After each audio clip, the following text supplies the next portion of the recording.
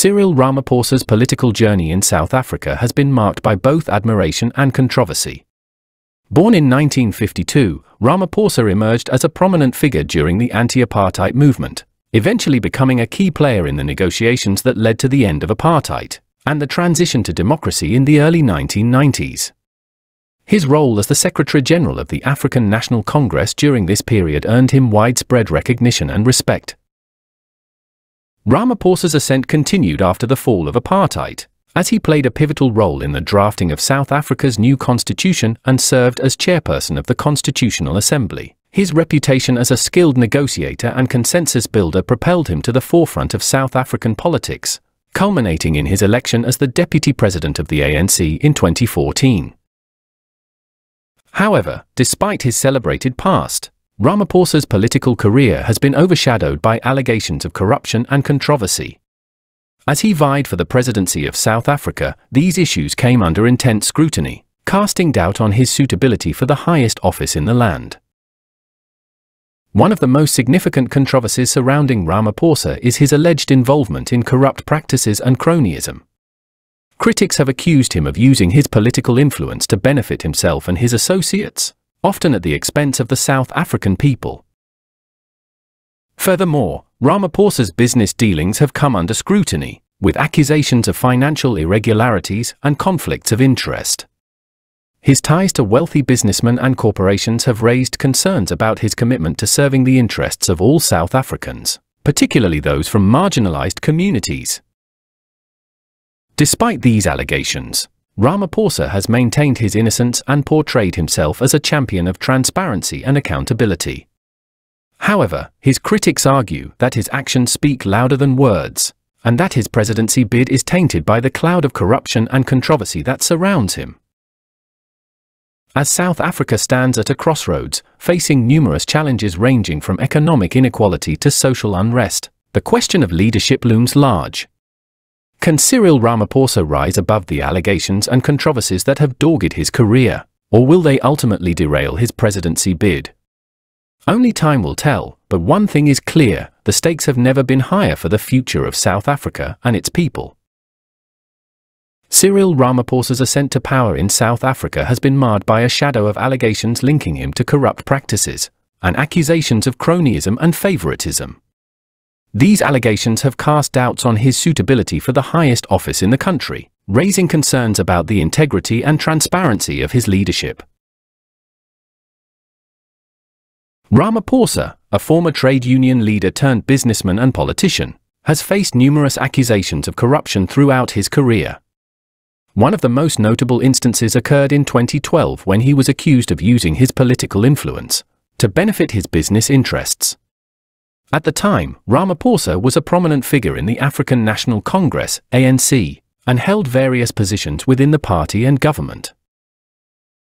In 2012, Ramaphosa was implicated in the Marikana Massacre, one of the darkest chapters in South Africa's recent history.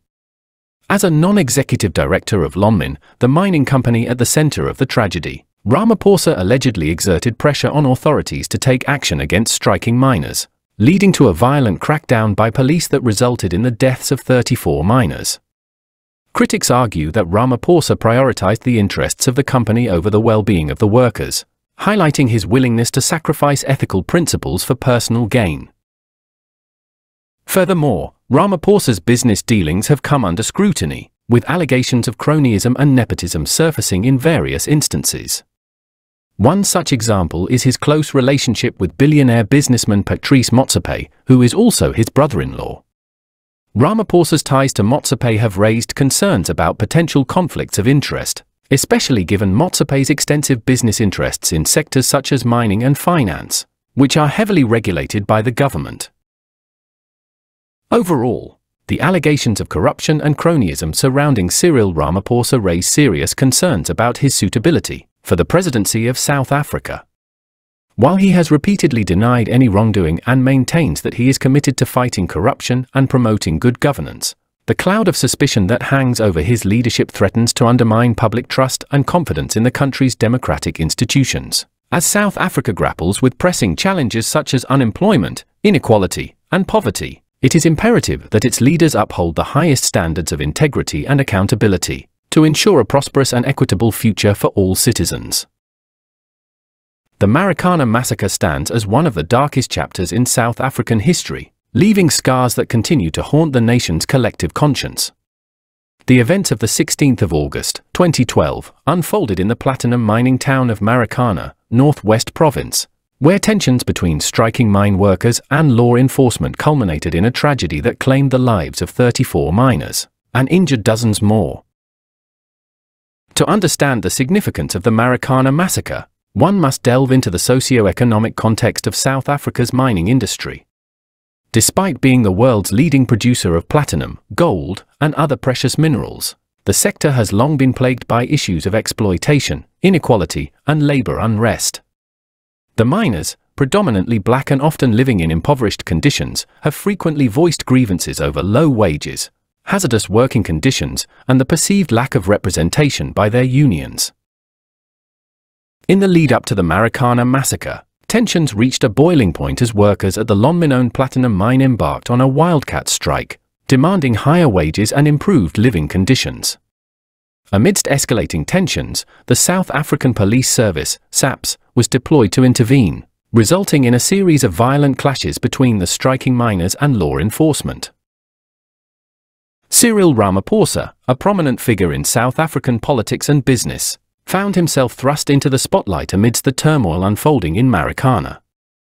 At the time, Ramaphosa was serving as a non-executive director of Lonmin and held considerable influence within the country's political and economic spheres.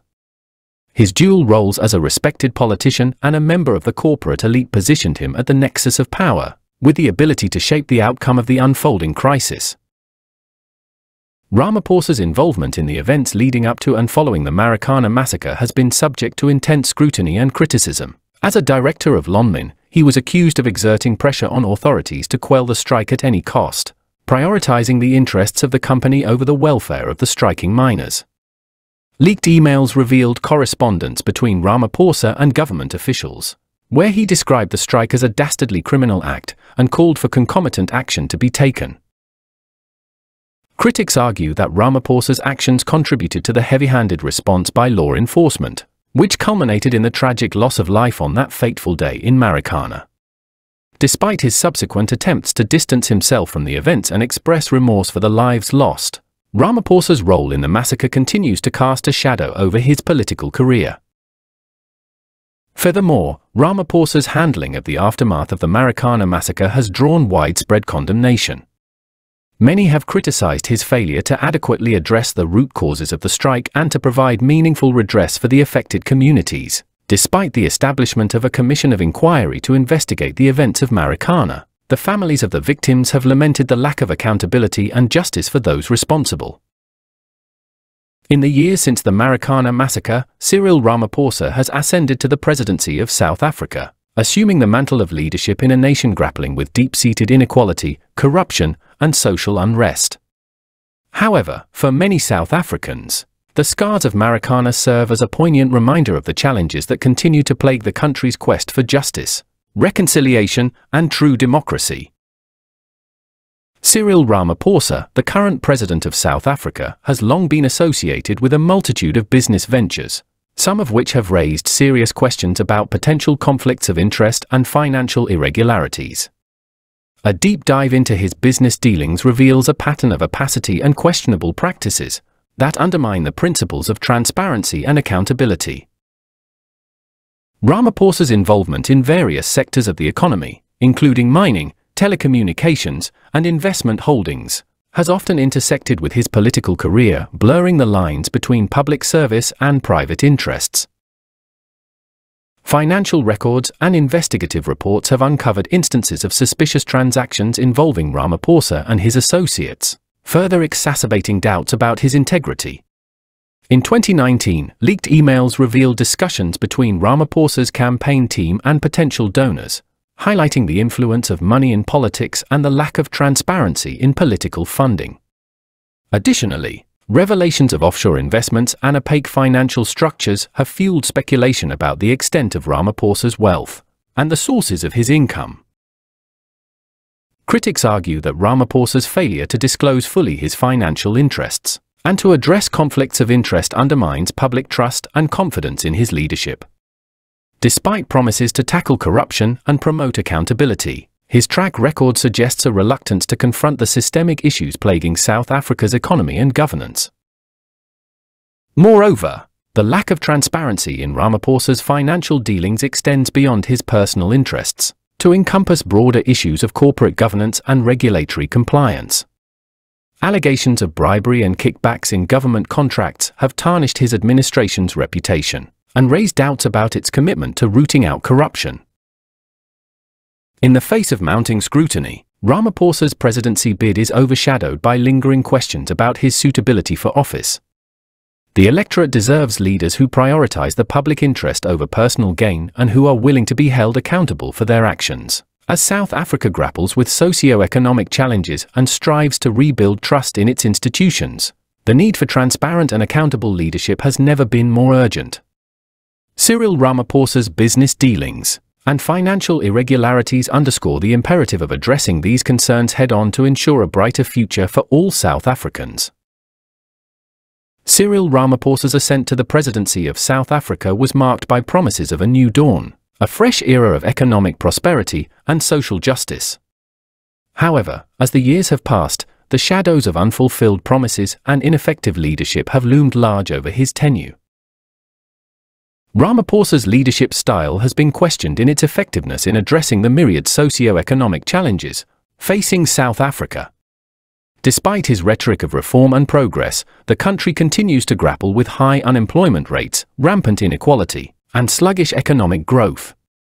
According to Statistics South Africa, the unemployment rate in the country stood at a staggering 34.9% in the third quarter of 2021, with youth unemployment reaching an alarming 65.4%. Criticism of Ramaphosa's failure to deliver on promises of economic reform and social justice has been widespread. One of his key pledges upon assuming office was to tackle corruption and restore investor confidence in the country. However, corruption scandals continue to rock the nation, with the recent looting of COVID-19 relief funds exposing the deep-seated rot within the government.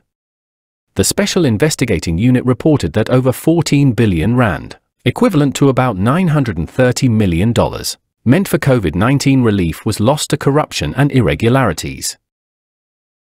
Furthermore, Ramaphosa's ambitious plans for land reform and redistribution have failed to materialize, leaving millions of landless South Africans disillusioned and marginalized.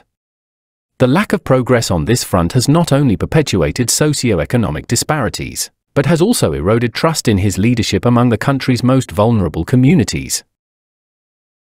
The COVID-19 pandemic presented a stern test of leadership for Ramaphosa, and many argue that he faltered in his response. While initial measures to contain the spread of the virus were applauded, the government's handling of the crisis has been marred by mismanagement and inefficiency. The procurement of vaccines was plagued by delays and allegations of corruption, with reports emerging of politically connected individuals benefiting from lucrative contracts. Moreover, the stringent lockdown measures imposed to curb the spread of the virus exacerbated existing socio-economic inequalities, disproportionately impacting the poorest segments of society. The unemployment rate soared, businesses shuttered, and millions faced food insecurity as the economy contracted by 7% in 2020, its largest decline in over a century. Ramaphosa's perceived failure to effectively navigate the country through the pandemic has tarnished his image as a capable leader, and has raised doubts about his suitability for another term in office.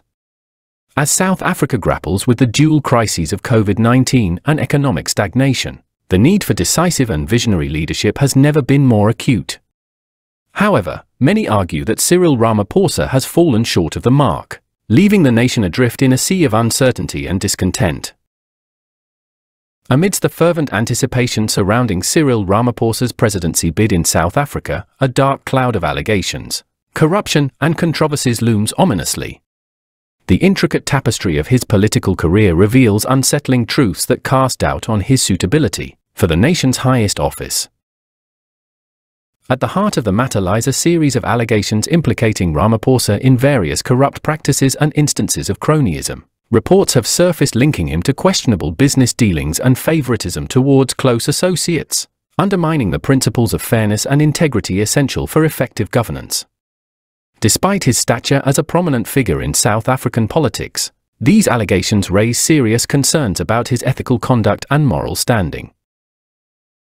In light of these damning revelations, it becomes increasingly evident that Cyril Ramaphosa is ill-suited for the presidency of South Africa.